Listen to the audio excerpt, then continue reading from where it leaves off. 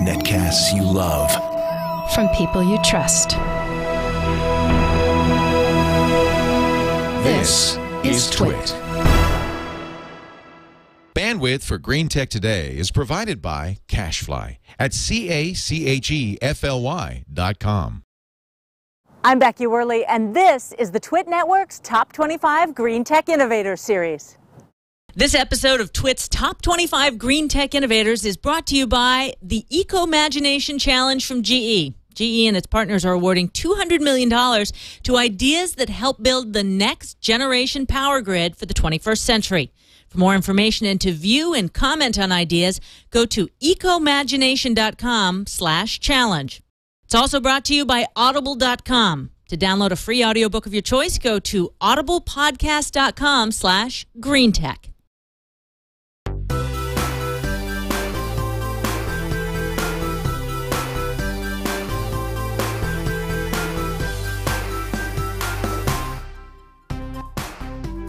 The traditional sources of renewable energy are solar and wind, but they have a problem: inconsistency. The sun sets and the wind dies down. So is there a renewable energy source that's sure as the tides? Well, yeah, tidal energy. Just outside of Belfast, Ireland, a company called Marine Current Turbines has installed a 1.2 megawatt tidal energy converter that they call SeaGen. The company aspires to one day have enough of these installed that they could generate 5% of the UK's power through tidal, and even more in other coastal regions around the world. Marine Current Turbines' Martin Wright took me out on the water to see for myself. Will you just start by telling me, where are we? Well, we're in Strangford Narrows, Northern Ireland, and this is a southeast-facing sea loch. So down the sea loch that way is the Irish Sea, and there's a large sea loch inland there, which is Strangford itself. So what we've got is a narrow stretch of water, and you have this big accumulator there, one side, and another big accumulator the other side. So the tide going through here is pretty ferocious. What about the tide? How extreme is it? I mean, are we talking Bay of Fundy, or what are the ranges? Ah, right. There are two different things here. There's tidal range, which is, everybody sees that alongside the jetty, where, you know, how high is the tide? And what we're interested in is the tidal stream, less about the range. I'm only interested in how quickly the water goes from one place to another. It's that velocity. Here, as it happens, it's about a 3-meter tidal range, but the thing that's really important is it runs on the top of springs up to about 10 knots. So it's very fast, and that's what we're after. What's the water doing? The water is literally moving from one part of the planet to another, so it's a big plug flow. It's just like, you know, a syringe operating here. So it's water rushing down a syringe needle. It's as simple as that. So that movement translates into energy that you can capture. Correct. It's kinetic energy, and the way to think about this is we've just put an underwater windmill in here. So this is amazing. I mean, it's an optical illusion. I feel like it's moving and we're stationary. Correct. Yeah. And that just shows you the power of the tide. It's running at pretty well full speed now. We've got about an hour and a half left. And the rotors underneath are producing full power at the moment. Wow. So you can't see the rotors, but under there are two big 16-meter diameter rotors. They're the biggest rotating objects in the sea in the world at the moment. There are no ship's propellers of that size, and they are capturing the energy, so the vast volume of water is going through those rotors and turning them. So that's what I say, it's an underwater windmill. That's really the way to look at it. What about the power output? I mean, how powerful Well, is this particular machine is producing 1.2 megawatts, which, you know, people say, well, that's not very much. Actually, that's a pretty good scale compared to wind turbines, and certainly at this stage of the development of the technology. But over and above that, we get a lot of time where it's producing at that power. So for instance, on this tide, we'll probably have been running for about 4 hours out of a possible 5.5, 6. The biggest technical challenge is not actually the machine, but it's how you fix it to the seabed.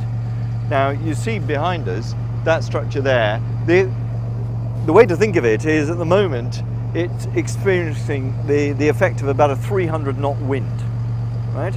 That's the way to think of it. So how do you stay there to fix this to the seabed? And you've got to make sure that when you've fixed it, it's absolutely going to stay there. When this thing is running, the thrust from the rotors is about 100 tons. So you've got a lateral thrust of 100 tons when it's running, on top of whatever the 300 mile an hour wind is. So the biggest challenge is that, without a doubt. But in getting to that, you have to design a machine which can withstand all of that when you don't actually know what's going on in there, because nobody operates in tide races. Now, alongside that, you've got all the regulatory issues, and a really big paradox is that to do something new, with the environmental law we have at the moment, it's a case of saying, oh no, it's new, don't do it. The precautionary principle kicks in.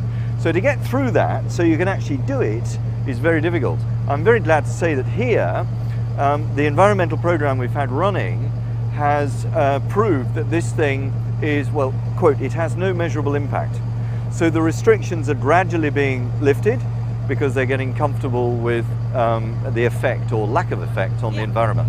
I could ask you what the environmental impact was on marine mammals and fish, but the real question is, are cod and haddock getting Cuisinarted down there? No. This is the idea. If you think, well, you maybe think, it's not like putting your finger in a desk fan, right?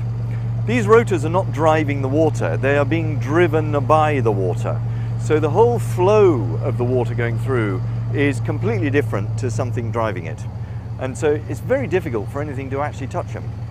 The other is for the marine mammals. Well, look, marine mammals are high order predators.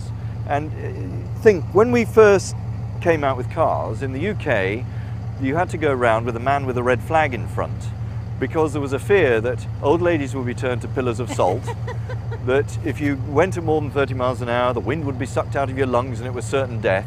So we had all of these things to work through. And really the same applies here. But these are high order mammals that do not, as a matter of course, bump into things underwater. They deal with their environment. And it is proving to be the case that they're dealing with their environment. So rest assured, this is not a fish blender. We feel good about that, okay? Well, it's a very inefficient one if it is. You know, it looks with that bow wake like a boat pushing through the water, and I half anticipate that it's making the same noises we're hearing on our boat. No, completely quiet. Okay, I'm going to test this theory. Jeremy, will you cut the engine up there? I want to listen.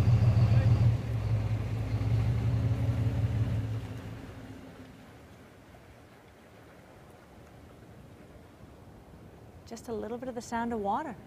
Which is the wake. You're just hearing the surface there as it goes past the pile, but underneath you, there's nothing. Yeah, noise impact, not much. None. Now, it's coming up on the 100th anniversary of the Titanic being built, very close nearby. Is this sort of the modern equivalent from an engineering standpoint, a modern marvel? And I should point out that that hunk of steel and this hunk of steel are on the bottom of the ocean. Yeah, I'm not sure I really like the analogy that much. But yes, we think it's an engineering marvel. That's the first, it's the biggest renewable energy device, a marine renewable energy device in the world. It's manifestly there, it's real, it's producing power, it's produced the most power of anything out there. This ought to be saying loud and clear to legislators, governments, whatever it is, this could happen. This isn't a pipe dream, this isn't a computer model, this isn't something you just throw up on a spreadsheet. This is real. So we could, if we get the right structures in place, start to make this happen and make a difference with it. How many homes can this power?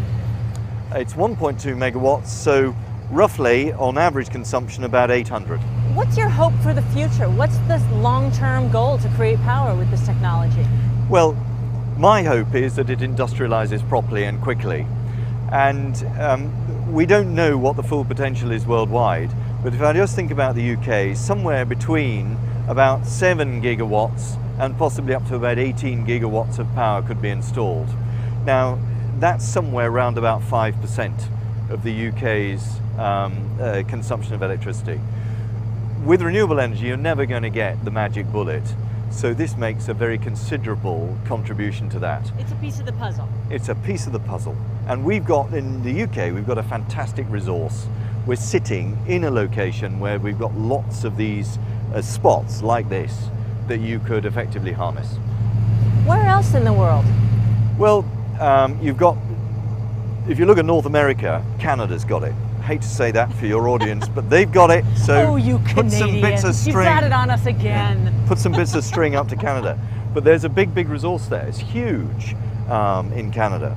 And then you've got areas like Southeast Asia, so Korea, you've got the Philippines, you've got areas around India, you've got some spots in Chile, that's a fjordic coastline and has enormous tidal streams. They're very well known down there.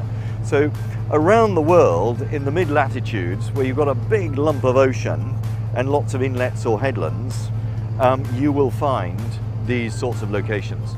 And that's really what it is.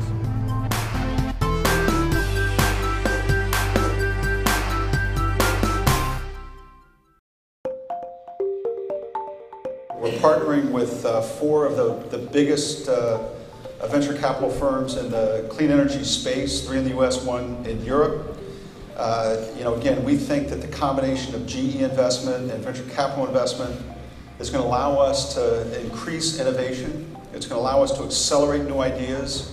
It puts us shoulder to shoulder with some of the smartest tech investors, and we can use what I would call the industrial clout of GE to bring technologies to this marketplace faster. GE announced its challenge at a San Francisco event along with its 4 venture capital partners. Emerald Technology Ventures, Foundation Capital, Kleiner Perkins Caulfield & Byers, and Rockport Capital Partners have all joined with GE. Ideas from companies and individuals can be entered through the ecoimagination.com website for the next 10 weeks. So check out ecoimagination.com. We want to take a break from this episode of Green Tech Today to thank our sponsors, Audible.com. Now, Audible.com is a leading provider of audiobooks with more than 75,000 downloadable titles across all types of literature. We're talking fiction, nonfiction, periodicals. Here's an idea that a friend of mine had for Audible books. She plays them in her car when she drives the kids to school. It gives them a little bit of a break, downtime. They don't squabble with each other. And as a family, they listen to some great books. They're working their way through the Harry Potter series right now. And she says it's amazing because they're all at the same point in the book. They can talk about it. And yet it's a little bit of break for her kids as they're on their way to school. Just a great idea on how you could use Audible.com books. Now, if you want to try them out, well, what you do is you just go to audiblepodcast.com/greentech. There you can download an audiobook for free. And again, it's audiblepodcast.com/greentech, and you're going to get a free trial of a book. If you decide to move on and get the whole Harry Potter series for your family, well, we would appreciate the support.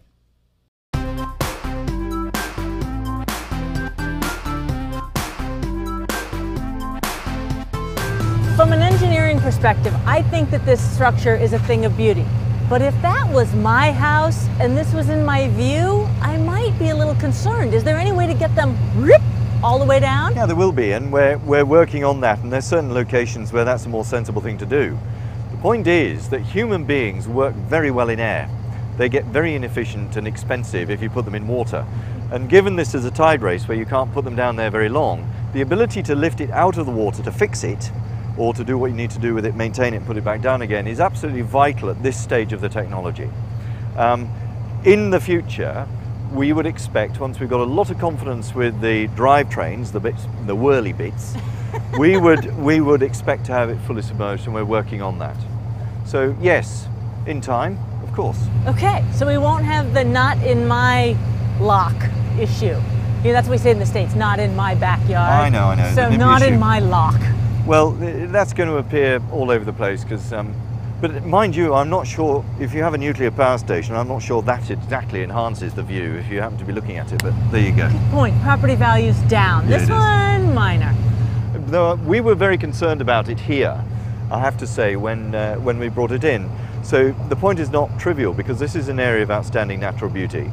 It's a very, very important piece of landscape. But it's been very well accepted. So rather than guessing what they say, we listened to what they've actually said. And I think the local people here have welcomed us, and they actually feel it's their turbine. So it's worked well. Talk to me a little bit about the cost per kilowatt of energy, or how you would classify this as being cost effective as an energy producer? Well, at the moment it's not. It's a prototype, and that was fearsomely expensive, and you sort of want to park that. But the question is, can it be in the future? And the answer is absolutely yes. And you have to look at the fundamentals. First of all, we can put this thing in the sea at probably about the same cost. We'll start to go tangential with offshore wind. But the resource is fundamentally more energetic. So without me being clever, we should have a lower cost per kilowatt hour of energy. That's such a wonderfully British way of saying it. The result will be more energetic. Yeah. It sounds perky, and it also speaks to the fact that it just produces more energy than offshore wind, right? Well, correct. The resource it's a better resource. It's as simple as that. It'll mirror offshore wind in probably about 1 gigawatt is what we expect. At which point we should be down to about £3 million a megawatt installed, producing power at somewhere around about 8 pence a kilowatt hour. But you have to set that against, and everybody makes the comparison now. You have to think long term, and if you look at the UK, we have a security supply issue, which actually the States has as well. So meaning we don't think we can get oil. Or the price of it is going to go through the roof. And so all the metrics are going to alter. The beauty of this is once you've got it in, you know your costs, and you have no price volatility, and you know what it's going to be over the length of that project. So it's a bit like the arguments coming up now are exactly the same as the ones that probably came up in the 1950s for hydro in Scotland. Imagine, we were digging huge quantities of coal out of the ground. We had coal-fired power stations all over. Why build hydro in Scotland? What is the cheapest form of energy we have, electrical generation we have in the UK at the moment? Hydro. So you've got to look at it on the basis of all the metrics that are there. This is offshore hydro, right? It's predictable, it goes in the mix, it's contractable, and it'll have a price point which over time is going to be hugely attractive. Believe you me, when Mr. Putin starts turning off the gas tap, right, they'll want these. What do you think the timeline in terms of when it starts being profitable? You put one of these things in your... there will be support mechanisms to get it moving, as there are, but the next project we do has to be profitable. This isn't a game. We've raised £30 million to get to this place. So there's got to be a return on that. Now, it works, so there really has to be a return. It's going to take some more money to raise to get it moving, but this has to be a business, there's no question about it. The next set of units has to be a small farm, because we've got to see the array effects and we've got to get them in there. So we've a plan to go for that. We've got a choice of a couple of locations. We're moving through a consenting process at the moment, and we're looking to raise money. If you have any bright ideas on that score, then gratefully received, because the credit crunch hasn't left much of it around. But that's the real issue, is funding this. There are two issues now for taking tidal energy forward. The first is that in energy you have to create the market, because to be brutally honest, the light switch works and the light is on. So people don't actually hanker after marine energy. They just want it cheap and they want the lights to stay on. So you have to create the market, which governments need to do. Having created the market, we've then got to get some serious capital moving into this. But what's really important is people to see this and not think that it's some pipe dream, but it could actually happen. And if we just got behind this now, and my biggest concern about this whole business of both global warming but energy security is I'm not sure we fully, as a society, got behind it. I think we're still hankering after the fix of the fossil fuel because it's too easy and it's high energy density. But we need to do this.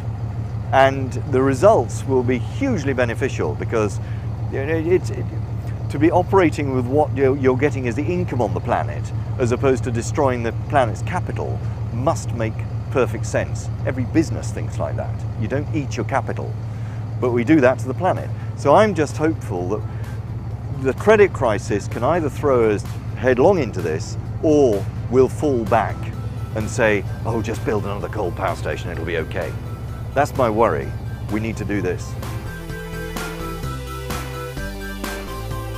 That's it for this episode of Green Tech Today. If you have any comments on the show, please email us. We're greentechtoday@twit.tv. You can also leave us a voicemail. Thanks for watching. I'm Becky Worley.